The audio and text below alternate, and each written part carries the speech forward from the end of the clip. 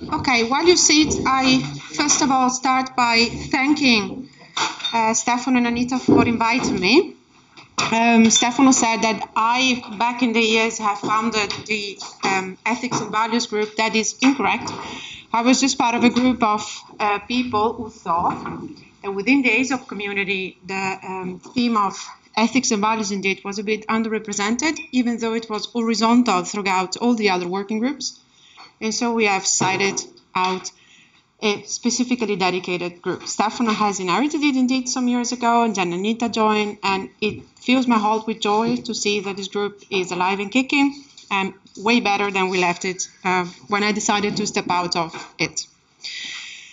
So, second, when I was informed that the theme of this thematic working group for today would have been that of conformorality, I panicked a little, because what it is expected from a keynote speaker is making the point on a given topic in a given discipline in a point of time. So I'm extremely thankful that soon later Matteo has accepted the invitation, because this is exactly what he has done for all of us. He showed us the state of art of the applied research and also the theoretical debate around conformorality, and I'm very thankful for it. I also have a couple of questions, but I hold them for later.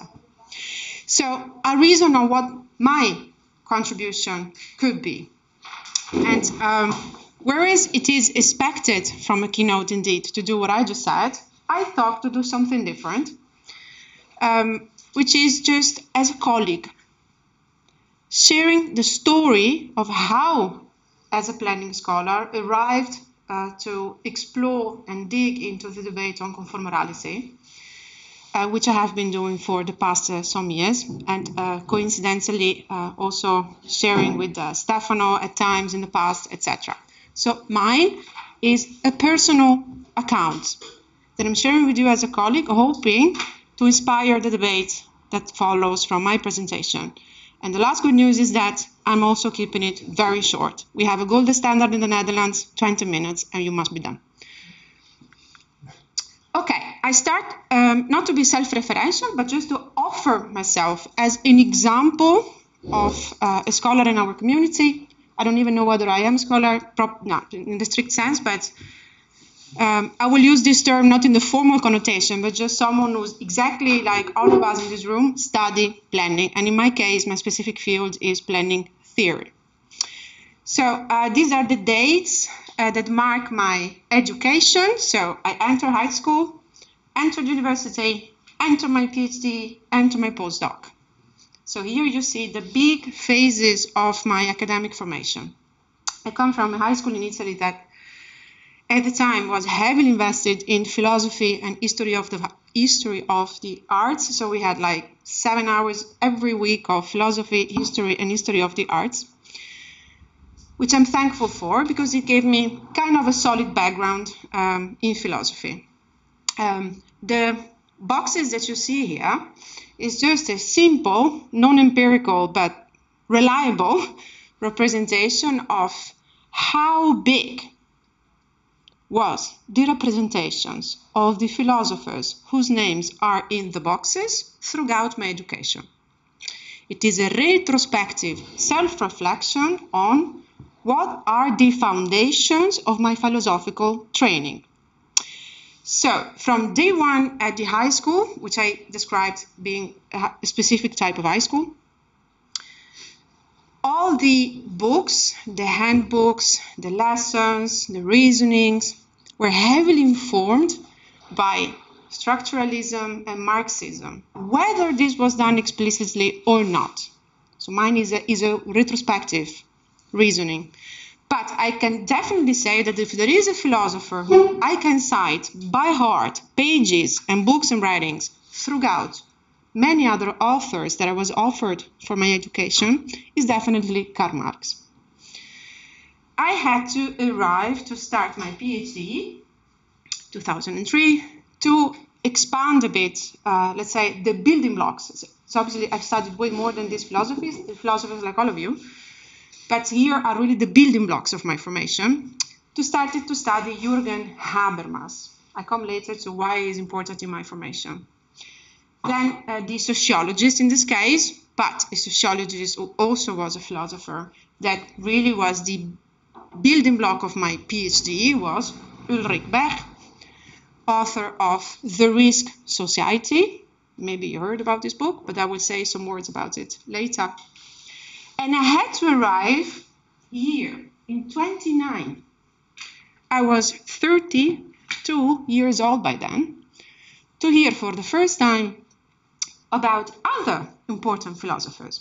So that's my postdoc at the Institute of Applied Ethics of Delft University of Technology, where I had the great luck of attending the research school in ethics, which is a Dutch research school in ethics shared by all the universities. And there I was exposed to the writings of John Rawls. I was exposed to the writings of Amartya Sen, an economist who also produced political philosophy reflections, Martha Nussbaum, and all of them are here in the pictures on the side. But I had to arrive here in 2011, so even older than that, to hear about someone called Friedrich Hayek, the father of classic liberalism, not in the political connotation, as you know, but the first scholar who has applied complex system theory to the analysis of social phenomena, which is an entirely different angle through which looking at his scholarly production, of course.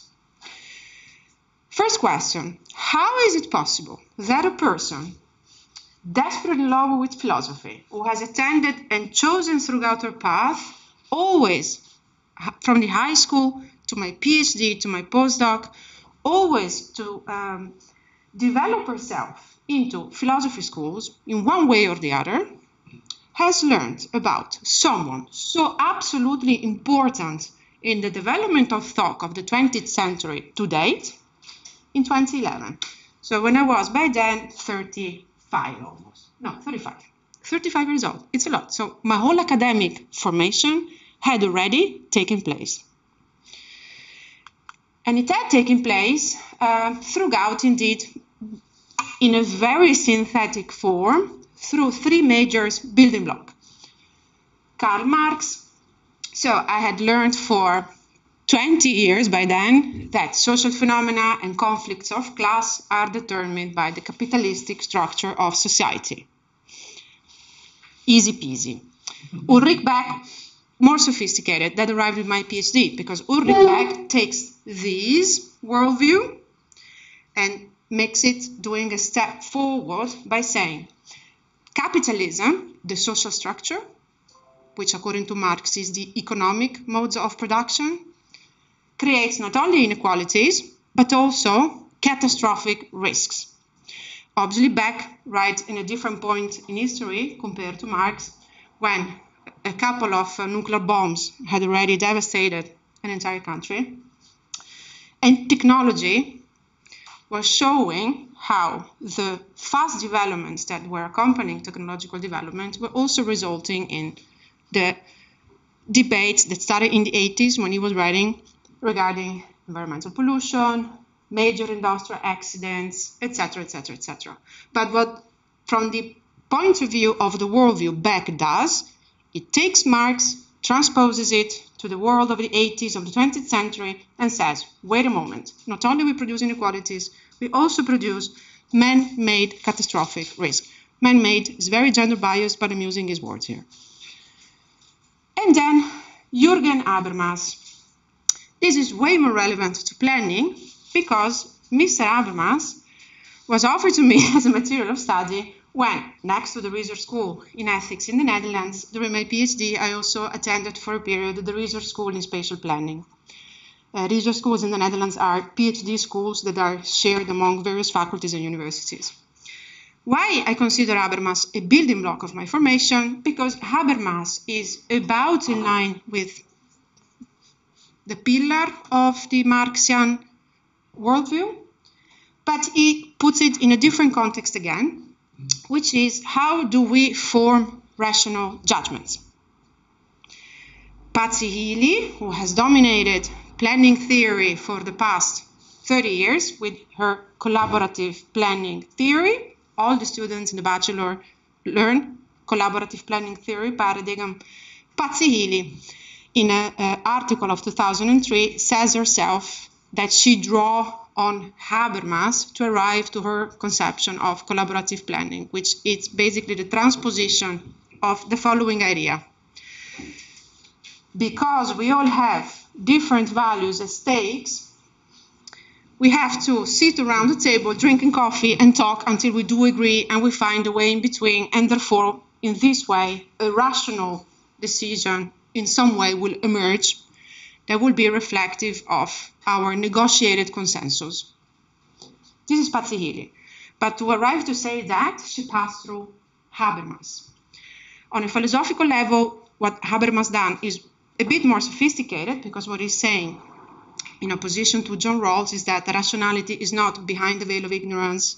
We don't need logic devices up there in the hyperuranium to arrive to formulate rational judgments, because rational judgments occur in the world of matter. So the building blocks of my formation always originated in one way or the other from here. And I arrived to be 35, not knowing it, because I never was offered an alternative. So my mind programming was entirely channeled by the worldview that I didn't even know that I had. Then, because we grew up, two things happened, in particular two encounters. One encounter happened in 29. I traveled to Southeast Asia. I took a sort of a gap year from academia. I was about to defend my PhD thesis, didn't really know what I wanted to do next. I accepted a job from an environmental consultancy to go to Southeast Asia and doing the auditing of oil palm estates. You know, the whole debate of oil palm, how bad it is, blah, blah, blah. I thought it was adventurous, and I also thought, okay, let's really walk with my legs into the world rather than staying, studying and quacking my head on the wall. And so I did it. During one of these audits, I have met Amina. Amina was, hopefully still is, an Indonesian worker, a woman, way younger than me at the time. And she was working in one of these oil palm estates. Obviously, for respect, I haven't put her photo. This is my arm when I take a photo in her shed. I wouldn't know how to define it, where she had hanged this mirror, probably fallen or stolen from a truck in the fields, that she was using for herself to adjust her scarf. She was a Muslim worker. So that's me back then, taking a photo in her own shed. Why the encounter with Amina was so foundational for everything that I became afterwards? Because Amina confronted me with something that I had never seen with my eyes, even though I had studied Marxism, all the schools of thoughts in Marxism, Orthodox, Neo-Marxism, whatever, classical Marxism. But I am a European. So my notion of poverty and inequality, and I, by the way, coming from the working class, so sharing that working class background, my notion, my experience of poverty was still an experience of dignity. I myself, coming from the working class, had access to tertiary education. I had access to public schools. I could cultivate my own aspirations, not being well off, but having a whole social system that sustained me to do that. So my thinking of poverty was still the thinking that we sometimes still today romanticize in society. Oh, back then we were poor, but we were so happy. That was my notion of poverty. Amina was a big slap in the face for me, because the distance between what I would have considered poverty and her poverty was gigantic, indescribable. She was a woman way younger than me, working 16 hours a day in an estate for a multinational company of a Malaysian location. We were in Kuching, in Malaysia, owned by a Chinese corporation. And she had already 2 children who were living in a shed where no natural light could enter during the day because we are on the equatorial line. So she had used plastic bags to kind of envelope from within her shed because the sun wouldn't filter, otherwise they would burn alive. Her poverty wasn't poverty with dignity. It was really on the edge of extreme poverty. And that for me was a big shock because it probably, at some point I realized, I had a moment in which something snapped in my head and I said, this is what Marx was describing in 1948 back in Paris, visiting the slums of the just born working class that were living in the same conditions that Amina was living in 2009. So that for me was a sort of concretization, materialization before my eyes that poverty exists and that the distance between me and her was sidereal. Nothing could have ever bridged the distance of means and opportunities between me and her. I came back to Holland. I resigned from the company in 1 week. I said, okay, fine, I'm done. I go back to academia and I go on with my postdoc and I want to become an academic and this is what I want to do for the rest of my life. 2011, 2 years later, end of my postdoc and first year of tenure track in Wageningen University. A seminar on the then kind of under construction theme of the Just City gets organized in Utrecht. A colleague of mine, that then became a colleague of mine also in the institute where I work now, invites me. Just a small group of people, we were like I think 6, discussing the theme of the Just City. There was also a professor invited, a classic liberal scholar, I could define him, who, during his contribution to this seminar, imagine just a table, a few people talking, on a flow chart writes the following sentence. Inequality in itself is not a morally relevant problem.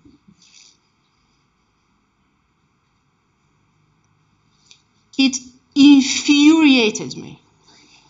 And thankfully, because I do not conform to the authority much, I kept it boiling inside myself for the whole speech. He arrived to give an example that outraged me. And the example was, well, if inequality of conditions, economic conditions, would be a problem in itself, then we should also be morally outraged by the difference between a potential Silvio Berlusconi and a potential Bill Gates, because also between them there is a big difference. Infuriated.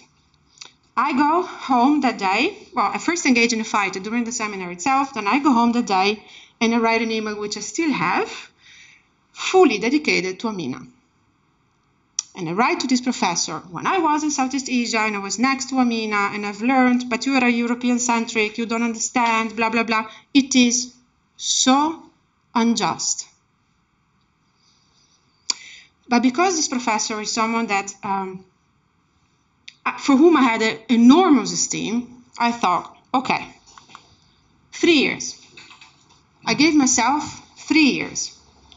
I had just started my tenure track. I had to run 2 courses. The tenure track was relatively stable. I always refused to subscribe to the publish or perish credo. In academia, I always thought that you only have to write when you have something to say. And that has been a topical moment in my career in which I realized that I had nothing to say. I was confused and I needed to retire myself into studying deeply to understand how someone could say that inequality in itself is not morally relevant. I injected all my time and resources into going back to study Marx's original manuscripts and many, many, many more authors, but the author in particular on which the scholar was drawing was Friedrich Hayek. Again, a major scholar of the 20th century that for 20 years nobody bothered to even mention during one of my philosophy classes. So I bought all the books. I bought Bruno Leoni's books, a famous Italian liberal scholar. I bought the Deirdre McCloskey books, the Chicago School in Economics. So I filled my entire room with books, and I put myself down with my hat, and I kept studying for 3 years.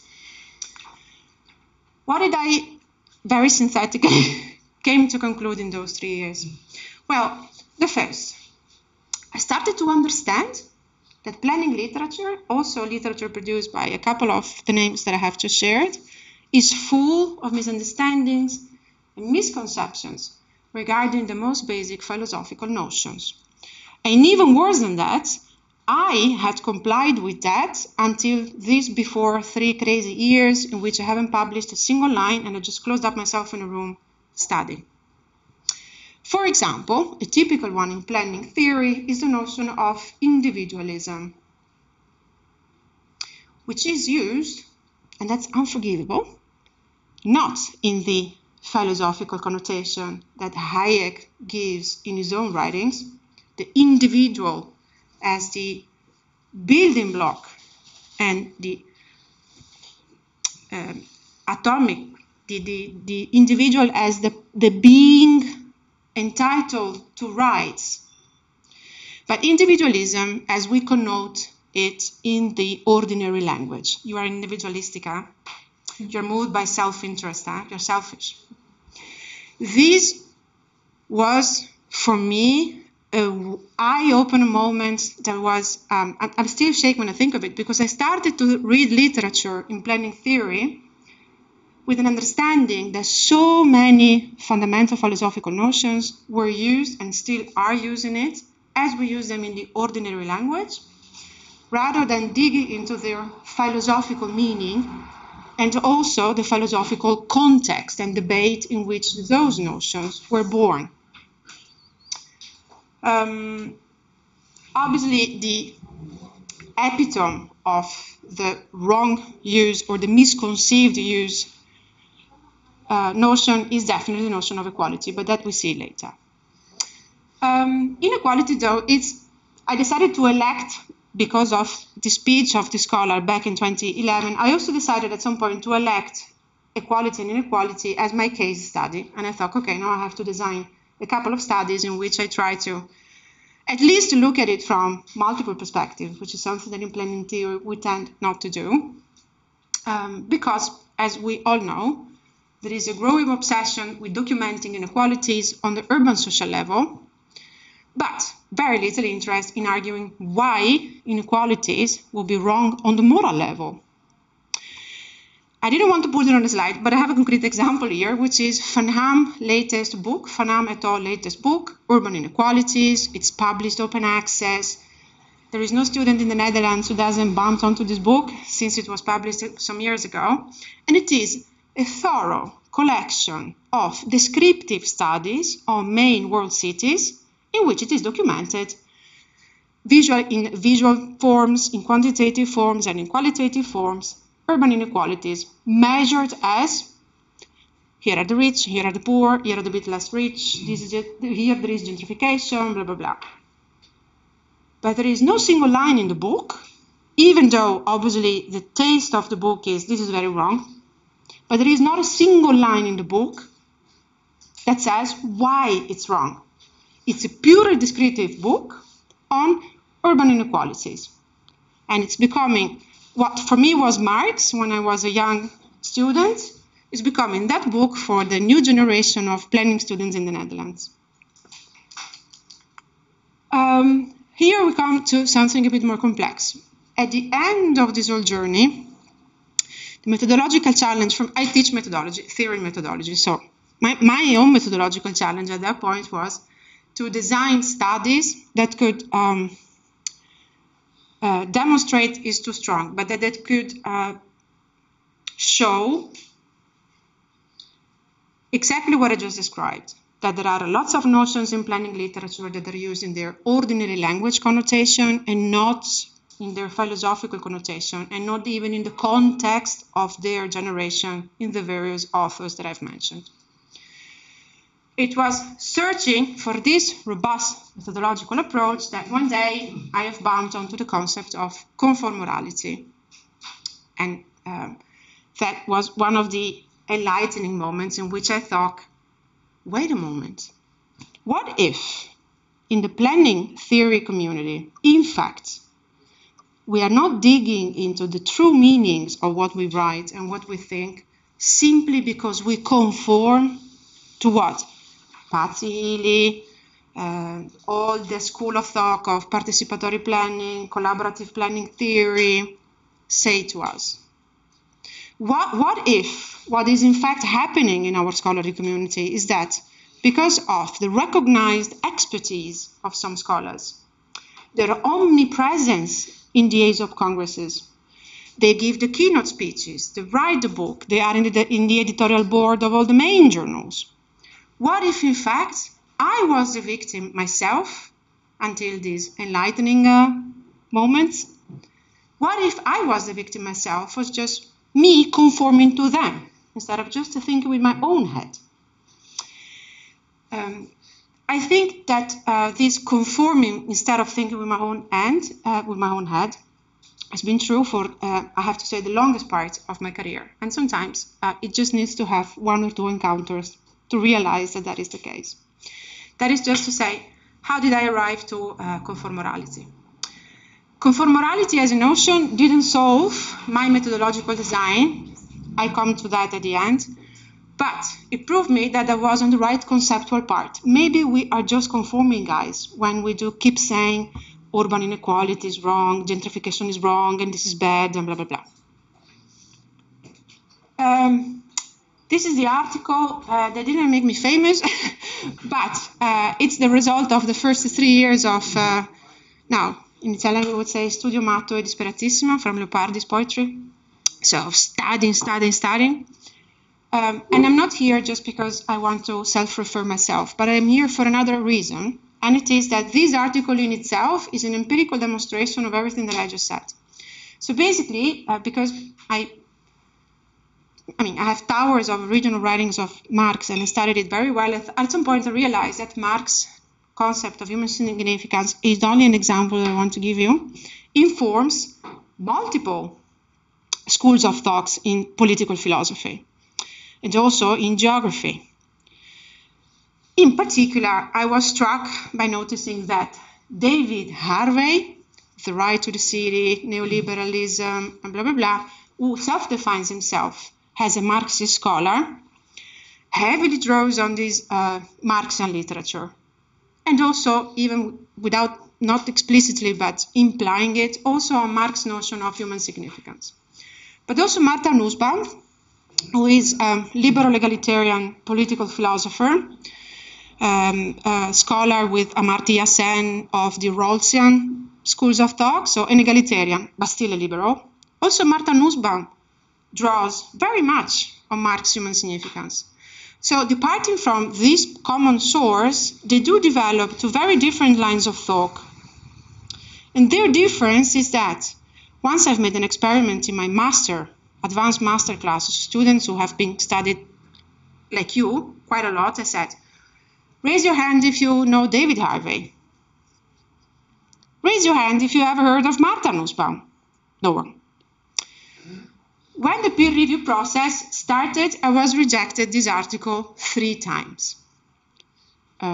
Basically, the thesis that I do defend in the article, in a very synthetic form, is it's not because Marx's interpretation of this concept, it's not only engendering the conclusions that Harvey draws, there are also equally valid but other conclusions that the liberal school of thought generates by reading Marx, but nobody talks about it in our own scholarly field. The article was rejected 3 times, and the first time it was not only rejected very badly and severely, but one of the peer reviewers wrote this sentence. This is a snapshot from the peer review. I am put off by the critics to Harvey. Would you believe it? That a study that cost me 3 years of my time and passion and involvement, consultations with all my peer community, was rejected because the peer reviewer was offended that I was daring to criticize David Harvey.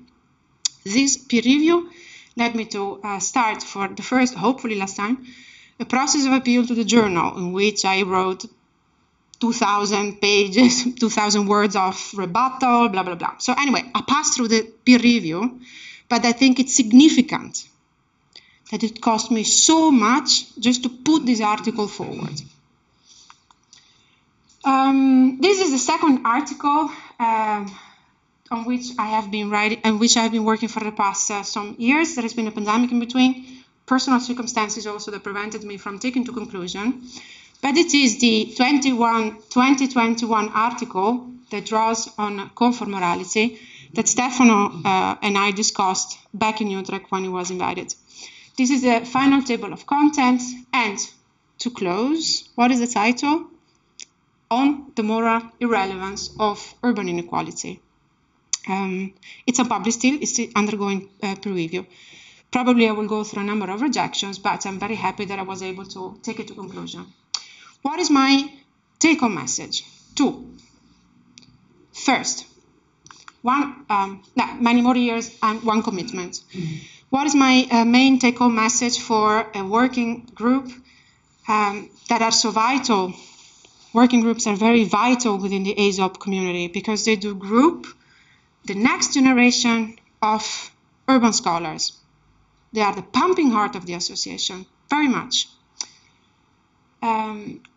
First, we have a responsibility, pedagogic and also personal, and as scholars, we have a responsibility not just to teach the theories to our students, but to teach them what's behind the theory. So whenever I start my courses, I always use this image and I say, okay, so the glasses are the theory, and what the glasses make you seeing is the problem. According to the theory, you will formulate the problem differently. But the most fundamental part are the eyes behind the glasses, because the eyes behind the glasses, it's you. It's the worldview that you have behind your glasses. In my case, as I said, for the longest part of my academic journey, those glasses were hard, orthodox Marxism, and I didn't even know it. I had to reflect on that retrospectively to understand and appreciate that for 20 years, that is what I was raised with. And to kind of reflect critically on that and to learn new things, I have spent the best part of the past years. I would have been very nice if someone would have exposed me to a diversity of worldviews along my formation, instead of growing me within one channeled school of thought. Worldviews, theories, and evaluation is my master course. As I said, I do not subscribe to the publisher parish. Academics shouldn't be judged and should, most importantly, never conform to the idea that you are a prolific scholar according to the number of papers that you publish, but to what you write in those papers. And the second biggest commitment, what we can do, all of us here, the second biggest commitment is in fact creating educational opportunities for the students that show them a diversity of worldviews. This is a slide, the exact reproduction of a slide from one of my courses, which is Planning Theory and Methodology. And it's just an example of what I do try to expose my students to, opposite worldviews. So I explain to them Marx very well. How does he see social phenomena? And I then oppose Friedrich Hayek. How does he see planning phenomena? Always using a correct philosophical language without creating misunderstandings of notions. What is real individualism, philosophically speaking? What is materialism, philosophically speaking, and so on. It doesn't matter at the end of my courses what the students arrive to write in their essay. It doesn't really matter whether I agree with them or not. Yeah. I find my role as an educator a success when my students decide freely where do they want to stand. And that's my contribution to the discussion of today. Thank you.